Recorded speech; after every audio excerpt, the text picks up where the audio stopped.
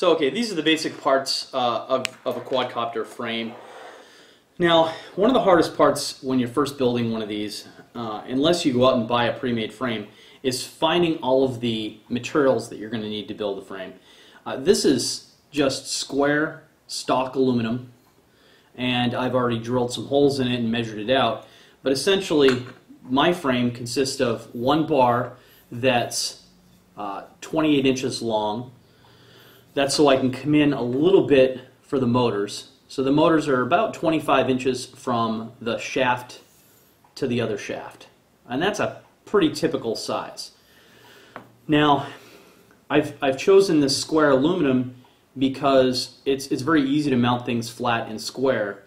And you're going to find as you build your quadcopter that keeping things square is very important to the performance of the final craft. So square makes it real easy. Now, if you don't have stock aluminum, if you can't go out and buy it, you can use something like a towel rod. It's not that much heavier, it won't be aluminum, but it'll be square, and you can typically find them at a hardware store.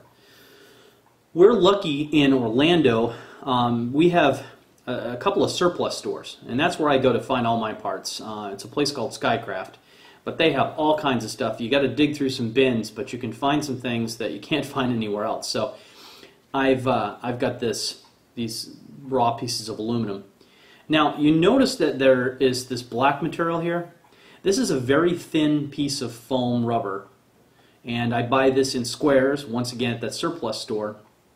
And the reason for the rubber is to try to dampen some of the vibration and quiet the frame down. When I talk about quieting it down, what I mean is to reduce the overall vibrations. Vibrations in a gyroscope accelerometer based flight controller are very, very critical to the performance. So you want to make sure you dampen that however you can. Now there's lots of different ways of doing this. There's some great ideas on the forums. People use O-rings. People don't use anything and they still get good performance, but I'm trying these thin foam rubber, and when I put the frame together I'm not going to crank down too hard on the screws, and that'll give me a little bit of a vibration dampening in the boom itself. So these are adhesive backed. I've put it on here. I've already drilled my holes. So that's one member. Now obviously I've got to keep these on the same plane, right? So I've got to cut these. So I've got a space in the middle. If I've got enough screws in my mounting plate, it's not going to take away from the overall strength. But I want to make sure that I've got equal lengths here, so I've measured everything out so that at the ends of the boom I get the right space here in the middle, and we're good to go. Now these are just 1/8 inch aluminum. I got stock. I got a sheet of it for about, I think it was $3 or $4. I've drilled all the holes. Some of these are for weight savings, but not really. They're going to be mostly for passing wires from one side of the plate to the other side of the plate. You're going to have a lot of wires on your quadcopter, so you're going to want to make sure you have those kinds of holes so that you can make it real easy to pass the wires through. So I've got, this is actually my top plate, and then I've got my bottom plate. And it's a little bit different configuration in terms of the holes. I don't need as much pass through from the bottom. The mounting holes and that's these 4 and the 4 on the corner. I basically clamped these together and drilled those holes so I knew they were in the same place. When I did that, I also marked the sides, because unless you're working with a drill press in a machine shop, it's very difficult to get things perfect, right? So I've marked the corners here, so I knew as I build it, these are always lined up like that. Okay, so before I start putting the booms together, I'm going to take my top plate, and I've got these standoffs. Now these are just nylon screws with some nylon standoffs and some plastic nuts. I'm going to use these to mount my Hoverfly Pro on top of my top mounting plate like this. And these standoffs will do a couple things. They'll get it off the conductive aluminum plate, and they'll mate very nicely with these vibration grommets that are in the mounting holes. And this will help to reduce some of the vibration that's translated into the board. You don't have to use nylon, you just have to make sure that if you use a conductive screw that it's not connecting any of the electronics on the Hoverfly Pro to the rest of your structure. So I use nylon just to be safe. So we'll put these in.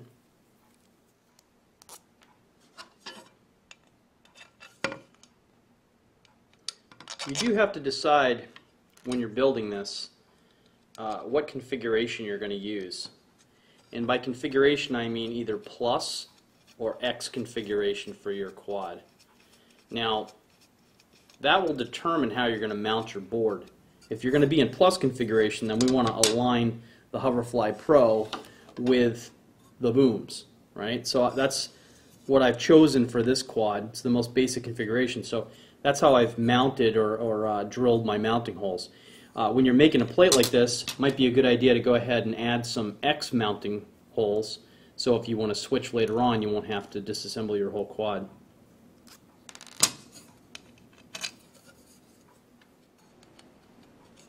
Now I'm going to be using a lot of tools. I don't want to put the Hoverfly Pro on yet. I'm going to wait till the very last step and add that. I am going to take these mounting nuts and just put them on the ends of the screws here so I don't lose them. Now the other thing I'm going to do in preparation before I put the two booms together is I'm going to mount the landing gear onto the bottom plate. I'm not using nuts. I've basically chosen a 632 screw, and the holes that were already in the landing gear were just small enough that they'll self-thread. Now that's kind of cheating a little bit, but if you wanted to add nuts you can. Sometimes I like plastic parts to be able to break away if they want to.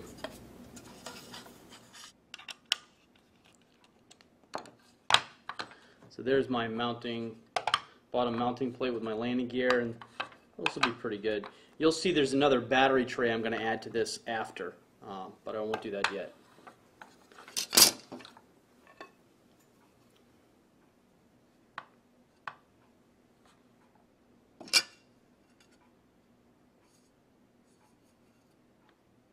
I'm checking the markings that I had on my plate to make sure I line everything up right.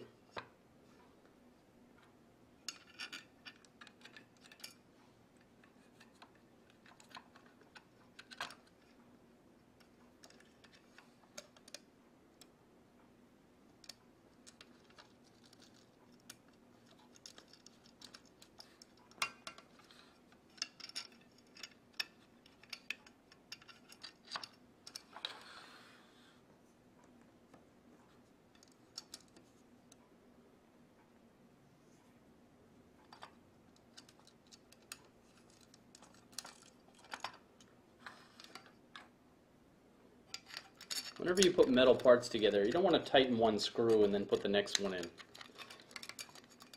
Wait till you're all done, and then use a pattern as you tighten. You don't want to create undue stresses on the metal parts.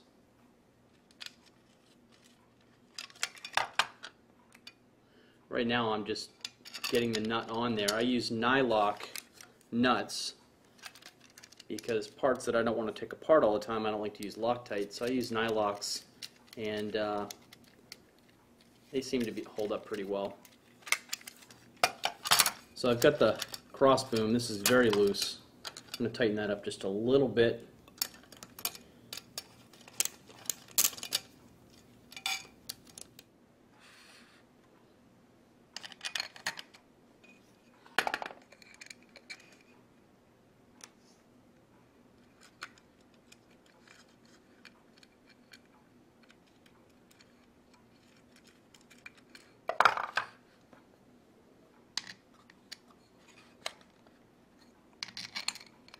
One thing I did was the holes on the mounting plates are just the right size for the screws, but the holes in the crossbars are much bigger. And the idea there is I've got my foam rubber, but if at all possible, I'd like the screws from the mounting plates to not touch the cross members. And that would couple the vibration into the plates. Now the truth is that I can't get it perfect, but at least that's the idea.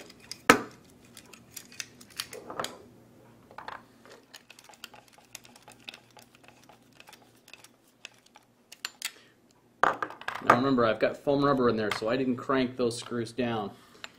Before I tighten the two side beams, I've got a square here. I'm going to just make sure things are square.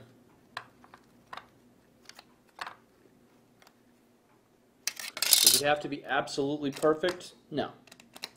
Would it be great if it was absolutely perfect? Yeah, definitely. It helps the performance. The Hoverfly Pro flight controller assumes that it's perfect. I mean, it has to. It's based on math. But the closer we can get it, the better we'll be.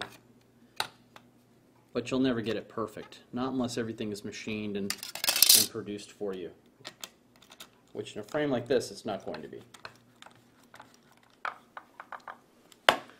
Now, I'm going to flip it over and make sure that all of my screws have about the same amount of thread showing. And it looks like it's pretty close. This one's a little tight.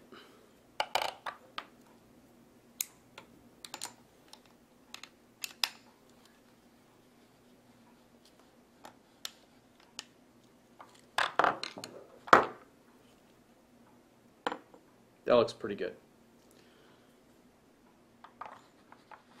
And that's our frame.